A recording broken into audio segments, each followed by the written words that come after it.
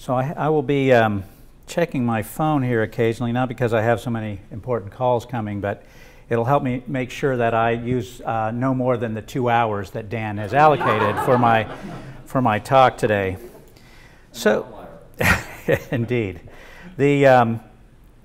So, if you have children, then you know what the talk is, okay? And 2.5 years ago, my wife and I proudly brought home 2 10-year-old boys from Haiti, and not too many months after we were home, my wife, with a big smile on her face, brought them down into the basement where I was very much enjoying a Washington Nationals baseball game, and told me that it was time for the talk.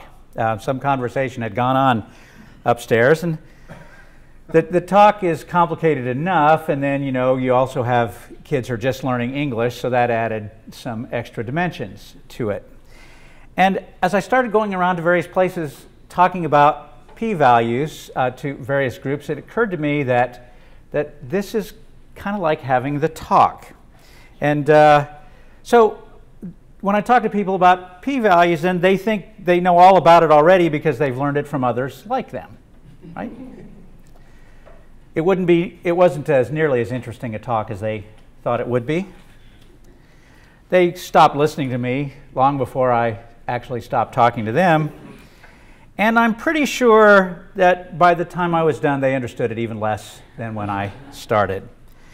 What I'd like to do is to illustrate some of the problems that led to our statement on p-values and statistical significance. I'm going to do that through an example, and I quite deliberately chose not to have an agricultural example for 2 reasons. One is that I didn't want you to be distracted by that, and 2, I didn't want you to know how much I don't know about your fields.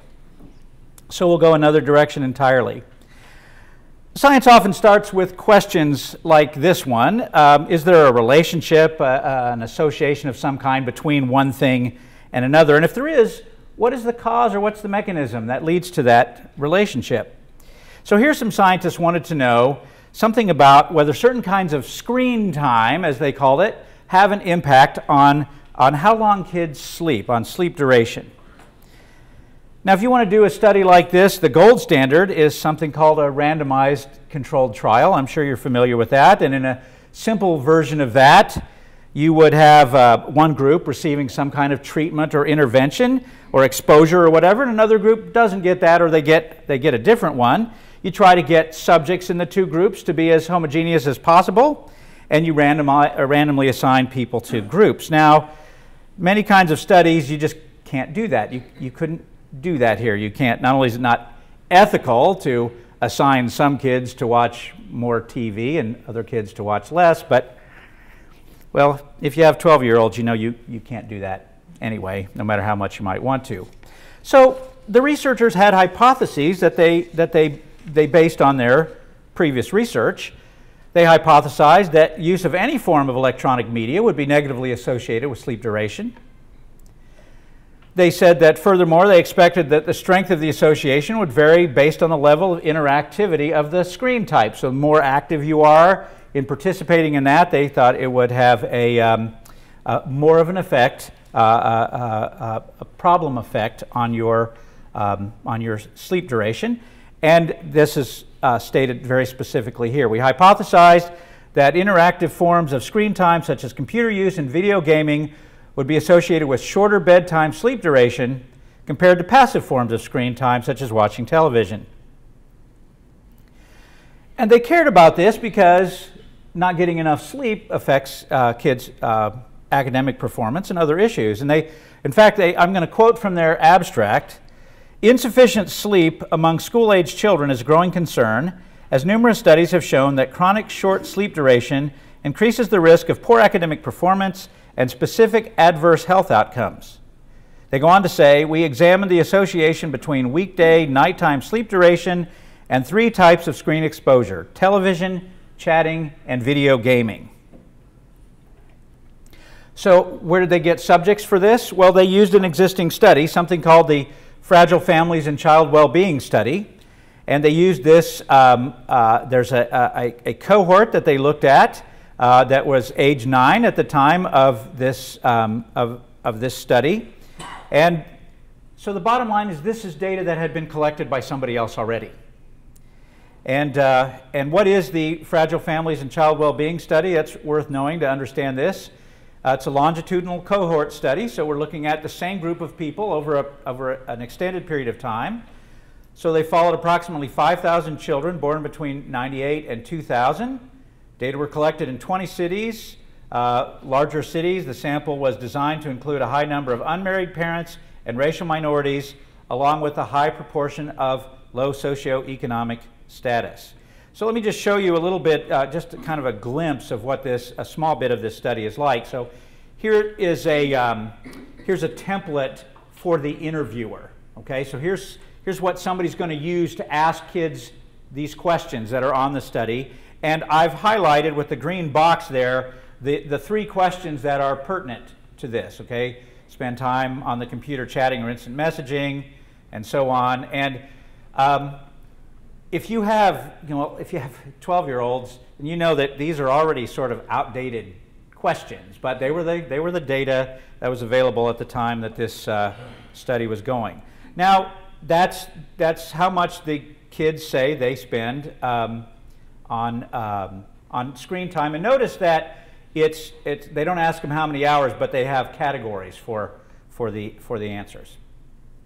Now, similarly, they ask the caregivers questions about how much sleep the child gets and how much the caregiver says they spend doing things like watching television or video. So this is just a portion of the survey instrument, and it covers a lot of things: parental and sibling relationships, health issues, school issues, and lots more. So what did they find? Well, they found that children who watch more than 2 hours a day of TV had shorter sleep duration compared with those who watch less than 2 hours a day, p-value of less than 0.001, by about 11 minutes. That children who spend more than 2 hours a day chatting on the computer had shorter sleep duration by about 16 minutes, with a p-value less than 0.05. And they didn't find a significant association between playing video games or working on the computer more than 2 hours per day. And so if you weren't like being rushed through this the way I'm rushing you, you would see that actually they got a different result than what they expected, right? They expected that the more interactive something was, the more impact that would have on sleep duration, and that's not quite what they found. Now then they adjusted for other factors like sex, race, ethnicity, parental relationship, mother's education, various other things, and you see that attenuated the results. So now when those other factors are taken into account, they only found differences for watching TV, and those differences dropped from about 11 minutes a day to about 6 minutes a day, and they didn't find any other significant associations. For our purposes, we're going to focus on that top bullet point there, the 11 minutes of TV watching. Okay, let me say that this is a fairly typical type of study. Going ahead of myself there. It's typical from a scientific standpoint that they used data that was carefully collected. This was a highly professionally done study, data collection, to glean some insight. It's typical from a statistical standpoint that they use very standard approaches to analyzing their data. And I say it's actually atypical from a communication standpoint, because I think in this study they knocked themselves out to tell you everything they did. Okay, they were extremely transparent in explaining how they analyzed the data, assumptions they made, and they're to be commended for that. Unfortunately, all that stuff is in the paper, and it's not in the abstract. And nobody reads beyond the abstract, partially because there's only so many hours in a day, but also because it costs a fairly significant amount of money anymore to get to science behind paywalls. And so people read the abstract, and the press reads the abstract and not the paper. So let me just say too that this paper makes very typical mistakes. And I want you to know that I did not hunt high and low for this paper. It took me exactly one shot. Okay? At the particular point in time when I was, about a year ago actually, when I was first thinking about how I would present the results of the work that we were doing, I just started thinking about stuff that I cared about, and one of the things I cared about is that my boys really, they went to sleep a whole lot easier if they got to watch something on their iPad or whatever to help them fall asleep, and wondered whether I was doing them any favors. So I just went out to look at some sleep research and Googled something, and this was the first paper I found. Okay, so it wasn't hard to hunt for a paper that has these kinds of mistakes in it. So let me say a few words about null hypothesis significance testing so you understand the kind of mistakes that I'm talking about here.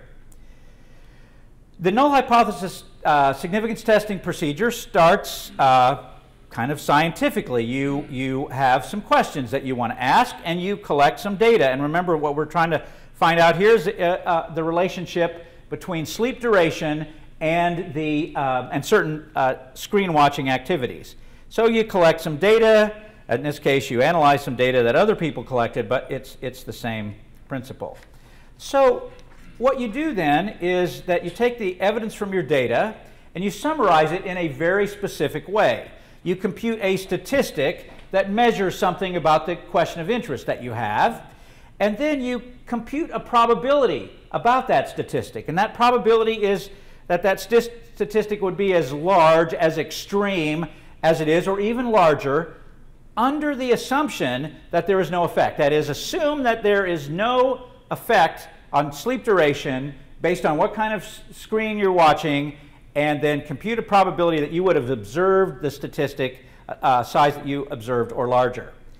That assumption of no effect has been traditionally called over the decades the null hypothesis, and that probability that we just talked about how to compute is called a p-value. And if that p-value is small enough, then the researcher concludes that there is a significant effect. Small enough has commonly come to mean less than 0.05. But certain assumptions have to be made when you're computing a p-value, and what you could call them is I call them the underlying statistical model.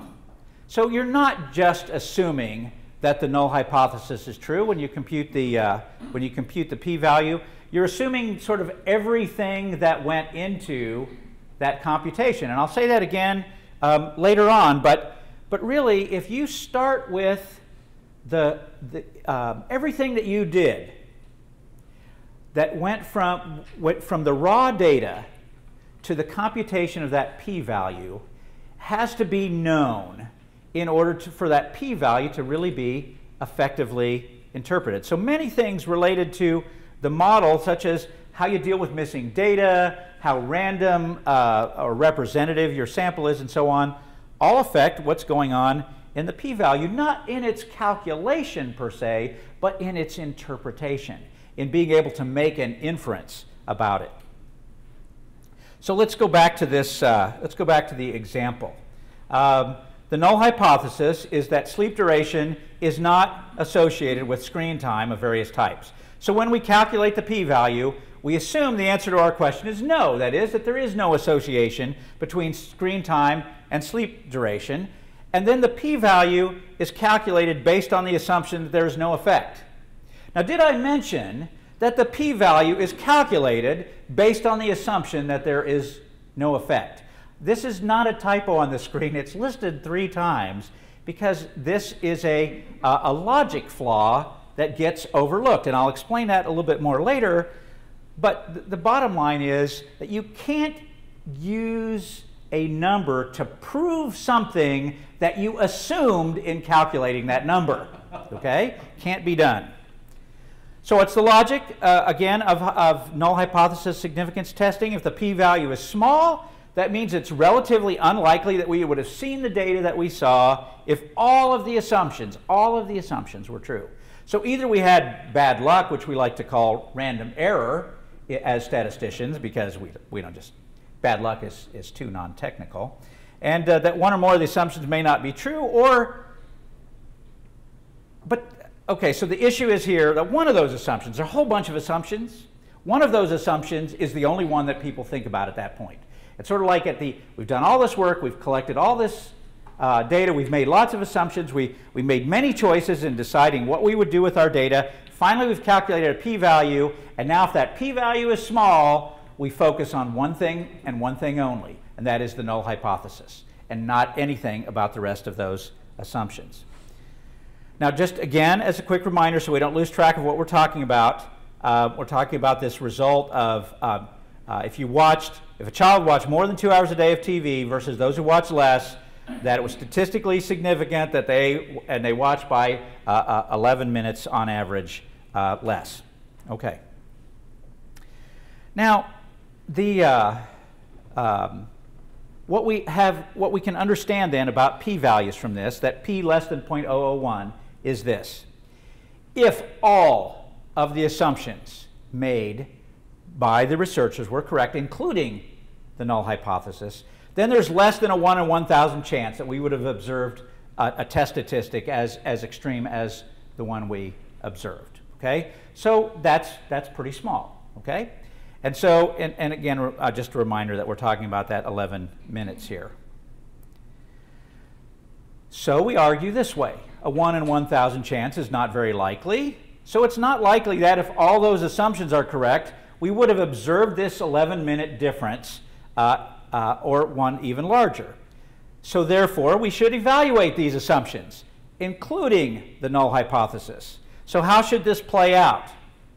Well, let me just let me back up a minute on this.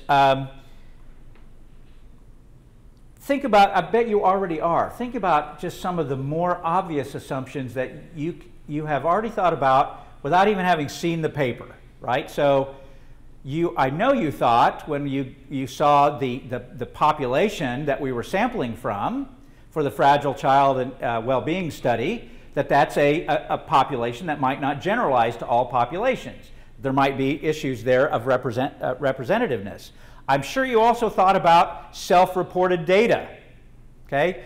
I can assure you that my 12-year-olds have no idea how long they spend doing screen time things, and they would be offended by the question, actually. Okay.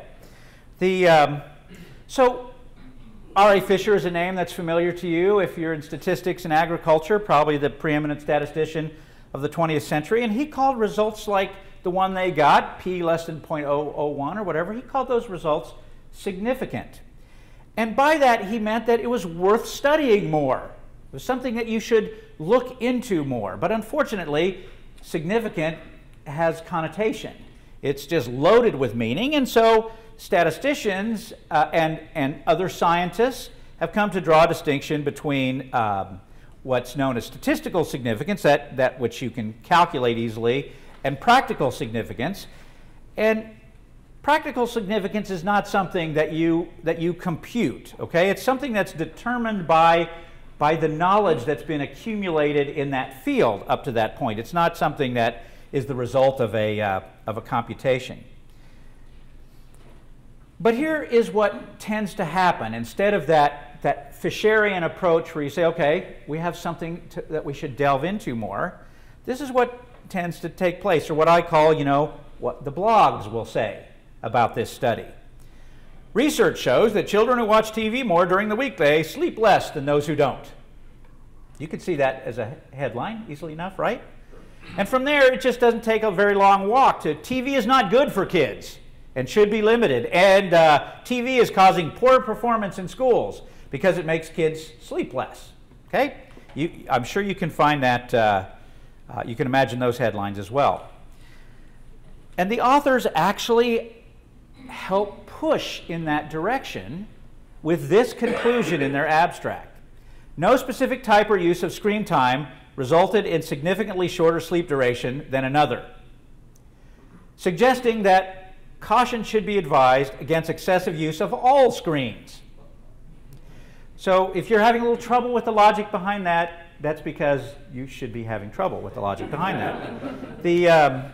So in other words, though it wasn't even demonstrated in the study, we should worry about all screen usage. Now, let's think about this. These are the kinds of things, this is what this looks like when it gets out in the open, okay, when it gets out in the public. And so research shows, okay, when you see the words research shows, you should put up your antennae immediately. And you should turn on, maximize your BS detection at that point, okay? Just be ready for that. Research shows, but how does it show it? Did it show it in one study? Is this study the result of, follows on to many studies that have shown the same thing? Then the next words in that headline, children who, okay? All children, 9-year-old children from this particular population, 9-year-old children from a population several years ago, which is what's going on here. These children were like, you know, in high school by the time this study was published. Sleep less, okay, by how much? That's not what ends up in the headline. And then there's the payoff in the abstract, the words excessive use and caution, okay? Those are powerful words. But here's where that logic mistake comes in that you were kind of groaning about there. They essentially argue that they didn't see significant differences between TV chatting and video games in the study, but they did notice that TV results in less sleep in the study, so therefore we should watch out for all things, okay? But the problem is that the study does not, and in fact could not possibly prove that first assertion. That assertion is not part of the study. So here's a great example I found for what this logic is like, all right, in the bold face here. This is like saying if you can prove that one suspect was present at a crime scene, but you can't prove that the other was, then you've proved that the two suspects were in different places. That's what that logic would be like, okay? So that's a shockingly common mistake, but there's other more fundamental mistakes in here as well. So let's talk about it from a positive standpoint. What is it that we can scientifically conclude, all right? Well, the safest one is that the children in this study who watched more than 2 hours of TV slept less by 11 minutes, okay? That's a descriptive statistic. That's just a numerical fact, all right? But nobody's interested in just the children who participated in the study. They want to infer something beyond that. So if all of our assumptions, including assumptions about the representativeness of the sample, are all correct, then this study suggests that 9-year-old children from this population, the population that Fragile Child Well-Being Study sampled from, then you can make some conclusions about that. And if you want to go on and generalize to all children or all 9-year-olds and so on, then you proceed at your own risk, and you ought to acknowledge what you're doing when you make that choice. But here's some other things I'd like to invite you to think about. When you're thinking about sample sizes and p-values and the things that you're worried about that don't have anything to do with sleep, although you may lose sleep over some of them, did the 11 minutes, does 11 minutes of sleep really matter? I don't know the answer to that. I'm not an expert in that sort of thing. But in your paper, you really ought to explain why. And even better, it would have been much better if the paper talked about, before analyzing all the results, what does the literature say about how much sleep actually negatively impacts kids? So is 11 minutes a lot? Is it a little? There ought to be information on that. And here is from the statistician standpoint, here's the most galling thing, okay? It might not bug all of you as much as it bugs me, but when you're trained like I am, this is just a thorn in your side, okay? 11 minutes is an estimate, okay? It has variation. It should have a confidence interval associated with it, okay? It's not an exact number, and the p-value tells you absolutely nothing about the variation in that 11 minutes. Now let me challenge your thinking in another direction as well. What if we got a statistically insignificant result, but it was this one? Suppose that the study showed that children who watched 2 more hours of TV slept an average 90 minutes per night less than those who did not. Okay, now I don't know anything about sleep studies, but I know how I would get if I was getting 90 minutes less sleep per night than I'm already getting, which isn't enough to begin with. But the p-value was not less than 0.05. Would we then say, well, dang, 90 minutes, that seems like something to worry about. But on the other hand, the p-value is only 0.09, so heck with it. Let the little rugrats play with all the video games they want to. You wouldn't do that, okay? You wouldn't do that, and yet results all the time get just sort of tossed out because they don't fall under that magic threshold. Yeah.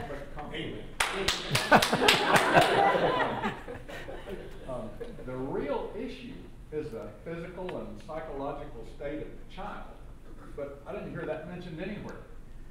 That's my question there. Right. So that's not mentioned in the abstract either, but they do worry about that stuff in the paper, but not nearly enough. I mean, not nearly enough. They're measuring the wrong thing. They have as measurements available to them that data they collected, and then whatever else is in the literature that talks about the impact of sleep on children, and all that's important. Okay, all that's prior information. And I guess we're going to talk about Bayesian statistics later on, aren't we? So, okay. So why did we, to kind of bring this home here, why did the ASA issue a statement on p-values and statistical significance? Because this is not a new problem. In fact, so these are words right out of the article that we wrote. Let's be clear, nothing in the ASA statement is new. Statisticians and others have been sounding the alarm about these matters for decades to little avail. Here's an example. It has been widely felt, probably for 30 years or more, that significance tests are overemphasized and often misused, and that emphasis should be put on estimation and prediction. Now that was said by the winner of this is what recently announced winner of the first international prize in statistics, David Cox, and he said that 30 years ago. Okay, so this is not a new situation, and but when we wrote these words here, Nicole and I, they were sort of an anthem to the whole reason that we had the p-value discussion. That we've known about the problems forever, but nothing was happening, nothing was changing, and we thought maybe a statement by the American Statistical Association might help turn the corner on that.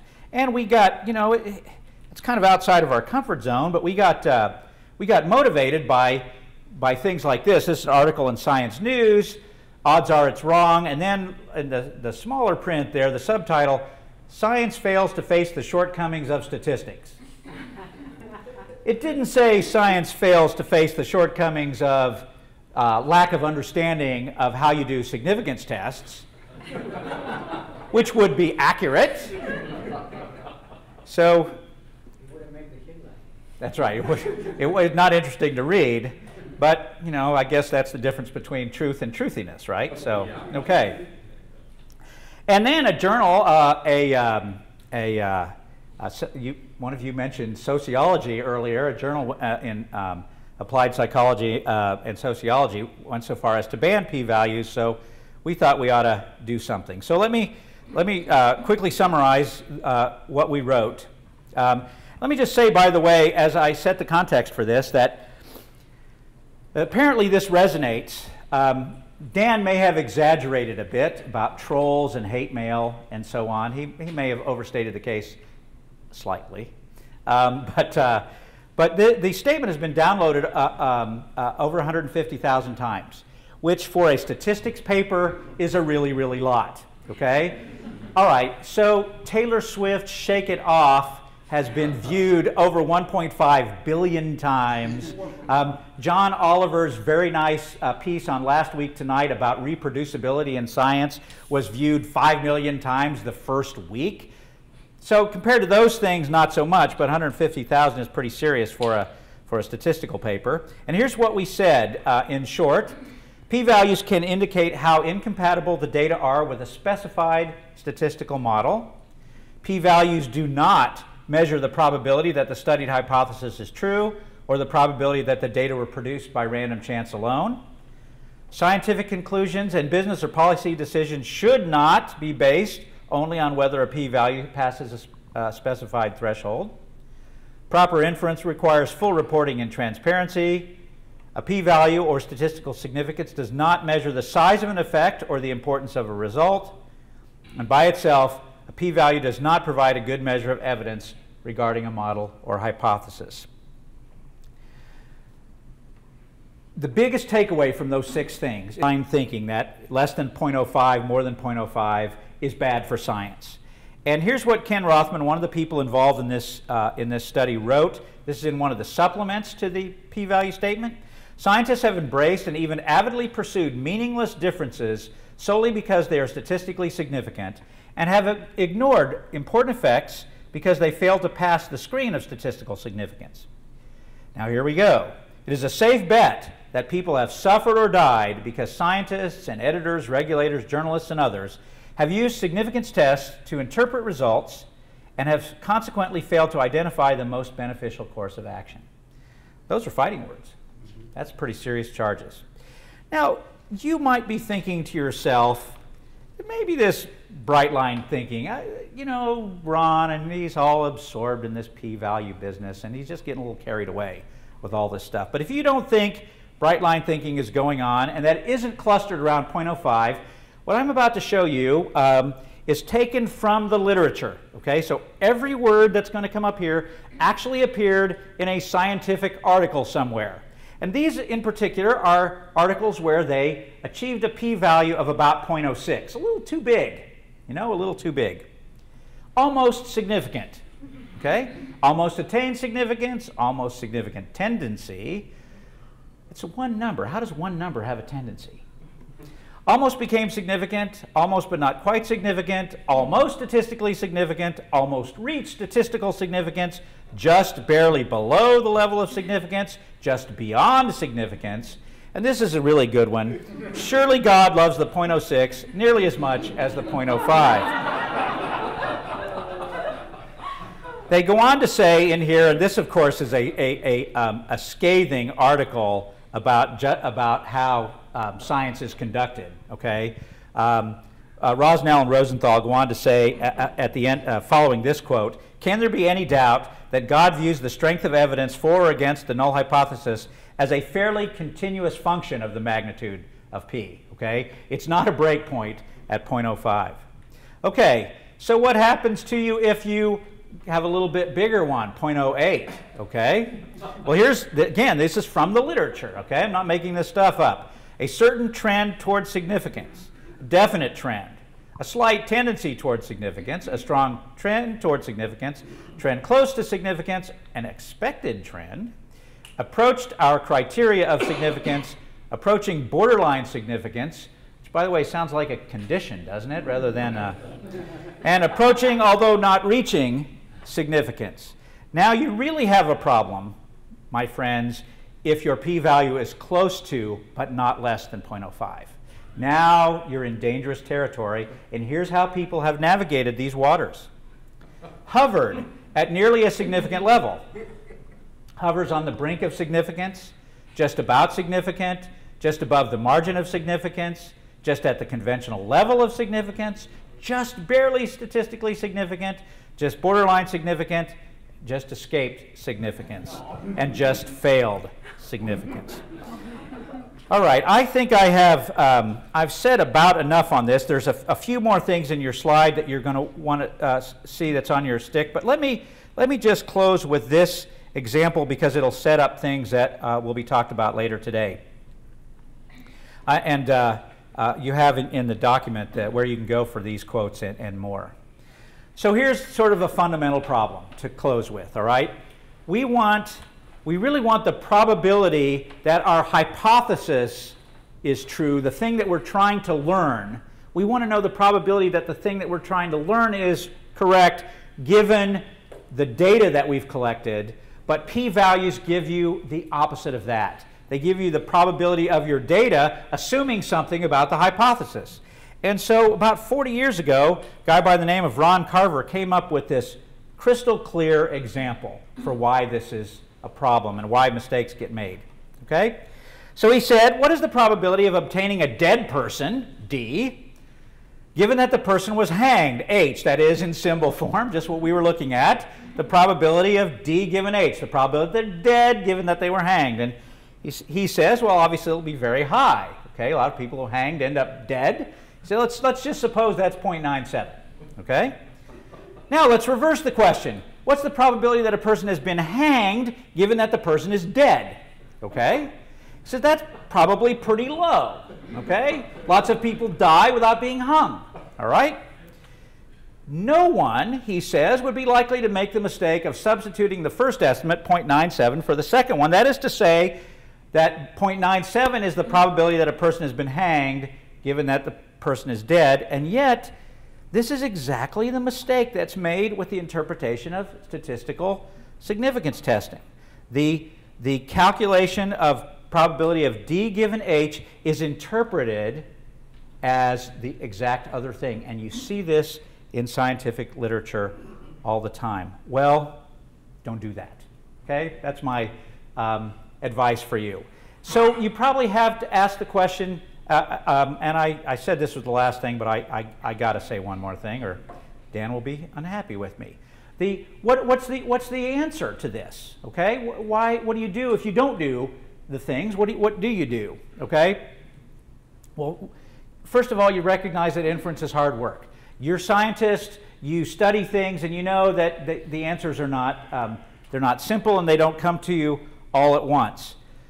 So what if we just threw out p less than 0.05? That just meant nothing anymore. What would you have to do to get your paper published, your research grant funded, your drug approved, your policy or business recommendation accepted? Well, what I argue is that you'd have to convince people.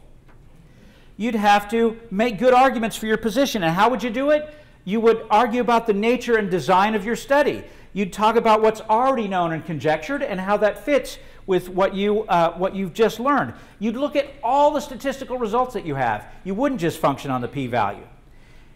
And we really think that researchers really want to do that and know how to do that, but we've developed this culture where the p-value of 0.05 is like this filter, and if you don't achieve that, then you sort of can't accomplish what you want, and so then all kinds of monkey business comes along in trying to calculate that. And then last thing, really the last thing, is that you'd have to be transparent.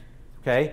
You'd have to tell everyone else everything that was involved in making that decision. How you took that data and turned it into statistical content and then made a conclusion. And you'd have to be really clear about the assumptions made and the actions taken. And so for 50 years or more, 60 years if you go by D.R. Cox, people have been trying to address this problem, and we hope that the ASA statement on p-values will encourage people to move in new directions, and I hope that this is helpful to you as well, and thank you for your time this morning.